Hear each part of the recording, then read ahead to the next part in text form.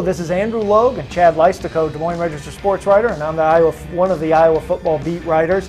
We're taking a time here. Rick Brown usually joins us, but he's at Iowa Hawkeye basketball media day today. So Chad's joining us, first-year sports editor, and you can give us a fresh outlook on the Hawkeyes. And what did you think? Michigan State, the better team won the game, but I think you felt like Iowa left some things on the field. Yeah, definitely. I thought going in that Iowa actually probably had the personnel to match Michigan State. I just thought it would be a game of turnovers, and it really wasn't. It was really a game of Michigan State kind of opened some of Iowa's weaknesses and exposed them. I thought the offense was a little bit off kilter a little bit. Only 3 rushing attempts in the second half, I believe, 3 play calls that were rushes. And it just didn't really seem to fit the Kirk Ferentz template of victory. It didn't. The one stat that jumps out, 23 rushing yards, and the punter on the fake punt has 25. We've all heard that. I think it was an impact too, and Ferentz downplayed it a bit. Cavante Martin Manley being hurt, Wiseman being hurt. When you lose not only veteran guys, but kind of security blanket guys they count on, I just think that took them out of sync. I don't think they ever really recovered from that, despite the 2 sharp-looking drives late in the second quarter. Yeah, and I thought, Jake Rudock is definitely a great game manager, 6 games into his career, but I don't think he's the comeback type of quarterback that you didn't expect him to just lead the Hawkeyes down the field for 2 touchdowns late in the game. At least I Not didn't. yet. Oh, I'd say not yet. Yeah. I think in a year or 2, or you might have that, but at this point, you're still kind of stretching it. How much was the fake punt, do you think? It was almost symbolic. In the end, it was 3 points, and it was a 2-possession game.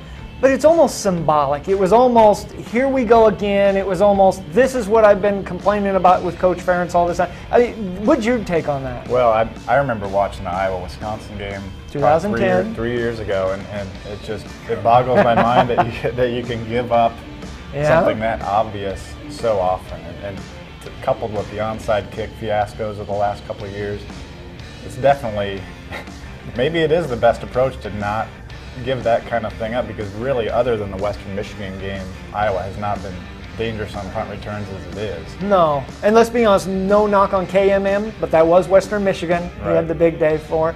Now you come up to the midseason, and in my opinion, I think a 4-2 record might have been what you would have taken preseason. It feels now like almost they could have had more. Where is Iowa? Where have you seen progress-wise? Well, I think when you look at the schedule, at least when I did, I saw the first 6 games as all winnable games. The last 6 games, there might be one winnable. I mean, there's only one game where Iowa will be probably favored, and that's at Purdue. Progress-wise, the defense is actually better than I expected it to be.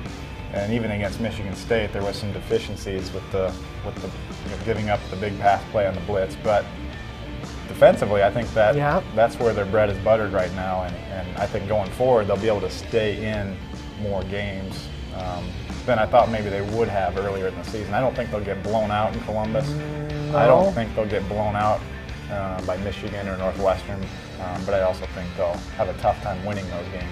If I was given grades, I think I would go with a solid B for the defense, C+ for the offense. And I think they're going to get better. It may not show up statistically, but I think they're going to get better, and I think it really looks good next year. Special teams, a couple weeks ago might have been in that CB range. You almost got to give them a D now. They've been burned on fake punts twice. Northern Illinois as well. And kickoff coverage. I mean, Minnesota, that's how they got their only 7 points of the game, and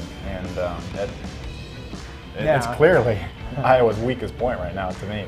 Yep, and now you go Ohio State, which kicks off a fairly tough 6-game stretch. And what I've been telling people all along is I do think Ohio State's dicey as far as maybe getting run out of the field just because of that atmosphere at the Horseshoe.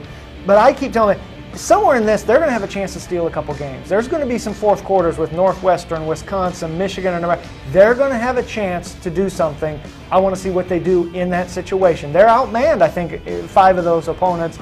But I think that defense is good enough. They're going to have their chance to knock 1 or 2 of those teams off. On the other hand, I wouldn't take Purdue for granted, because that's very much the kind of game. Remember, we go back a couple years ago with Indiana, and you go, oh, they'll beat Indiana.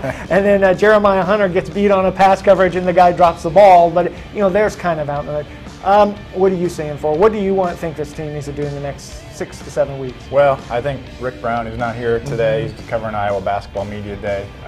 He and I were talking. I think Ohio State you pretty much chalk up as a loss. Yeah. But I think Northwestern, is beatable, just because Iowa's strength is in the linebacker play. Northwestern likes those short passes. I think the linebackers can kind of chew those up. And I think Iowa has a chance there. I don't think Iowa goes 0-4 at home. I don't think they do. That I agree. I would tend to agree. You get a feeling they're going to be one of them. Would it be a little poetic justice if this time it was Iowa as the underdog, Northwestern on the roll, having won a bowl game last year, 10 wins, and maybe Iowa could turn the table of some of the frustration Hawkeye fans felt in the 2000s when it was the spunky Wildcats pulling off the upset? Yeah, right now I'd say 6-6 is probably where I see Iowa finishing, because I agree. I think they'll get one you don't expect, and I do think they're big enough and strong enough up front to beat Purdue. Okay. Well, hey, we'll keep you starting coverage. We'll have some this week, chats. We'll also be doing gearing up for the Ohio State game next week. So stay tuned to Hawk Central and DesMoinesRegister.com.